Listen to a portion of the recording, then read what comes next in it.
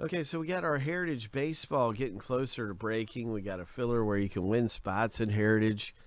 That's fun, and 400 names get into the race. And then one race winner gets 2 spots for $650, and that's 4 teams. Yeah, 4 teams for $650. So that's risky because, you know, not everybody wins. I mean, it's one winner that gets that. Here's our look at Heritage updated here with 11 spots left. So I was getting ready to do the first filler for Heritage. You see we got the second filler, filler B. And Bree has got every spot. So Bree, you have got yourself, you're the winner of filler A. You're the champ.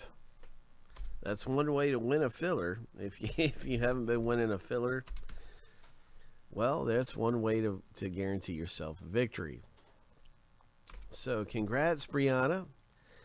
And we'll see what happens in the break. You know, there's 11 left. There's a new filler. So I'm sure we'll be ripping and pulling something big in Heritage Baseball here pretty soon. Hope.